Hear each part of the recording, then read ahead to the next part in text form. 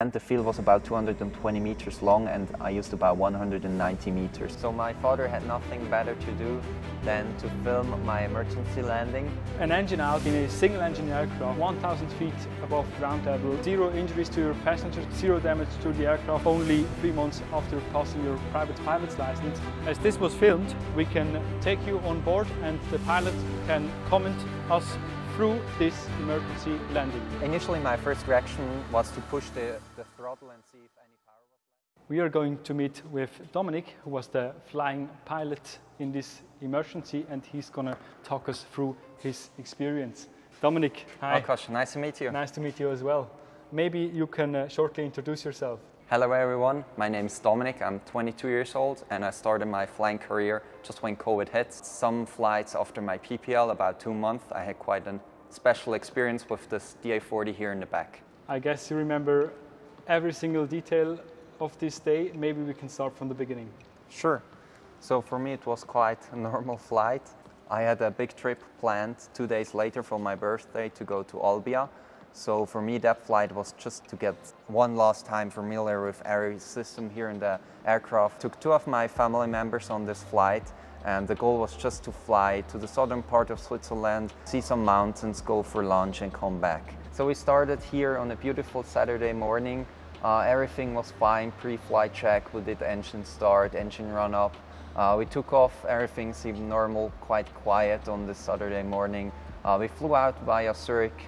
Wonderful view over the city, and just then when we set cruise climb, when everything started to get worse.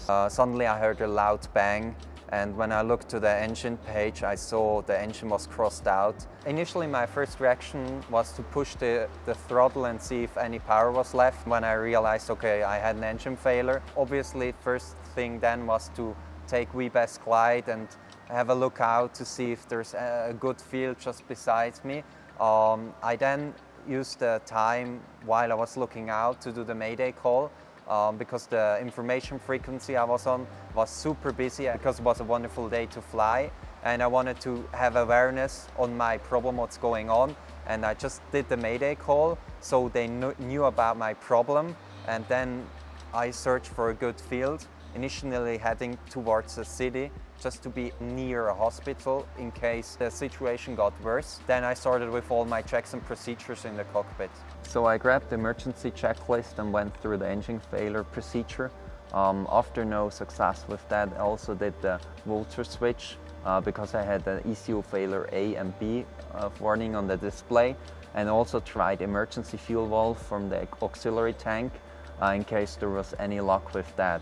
While I was doing those checks, I also used the time to watch out for a field. I had my instructor in my backpack saying always go for the brown fields, especially in spring when everything is growing. So my father had nothing better to do than to film my emergency landing, and we can show you here the first part of the landing. You can see that I'm using the voltage switch and also trying the windmilling start. At that moment I also spotted the field I wanted to go, so I'm just turning now to base and preparing the airplane to land. After I was established and knew, okay, now we're going down, all the checks and procedures were failed and nothing was left then to do the emergency landing, I did a quick briefing with my passenger so they knew what's going on. So the last 20 seconds of my landing I used to coordinate with ATC so they knew my exact position. I also switched on the ELT so they had also my position on the radar display. Then I used the time to shut off the fuel, put the engine master to off and also the electric master, and then I concentrated for the landing, which you can see now in the second video.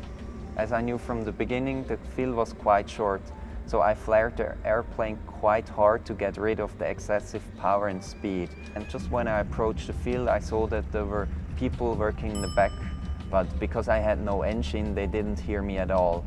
I prepared for full braking power, and in the end, the field was about 220 meters long, and I used about 190 meters. Normal ground roll of this DA40 will be about twice as much. I can only say congrats. And maybe you can tell us what happened after that? Yeah, sure. So for me it was a really overwhelming feeling when we then could exit the plane and I knew, okay, everything was fine. Then of course we contacted the police to have somebody on the site. Also the fire department arrived. Swiss Aviation Council came to the site. There was also some people from the press which wanted to get the story behind it. Also contacted my flying instructor, which arrived at the field, and it took us about 8 hours till I was finally released and go away from the site. And I got also my license back, and yeah, quite an experience that day. To finish off, I would like to know, how did you remain so calm, and also, do you still fly? Because I knew if I would stay calm, the chances to survive would be much greater. And I got nervous when we got out of the plane, when like everything sucked in me. I was like, okay, wow, what did just happen? But until that time, I wasn't nervous at all. I was just 100% focused to do my checks and procedures just as I learned them. And yes, I'm still flying. I'm also trusting this airplane. Just finished my air building for my airline transport license.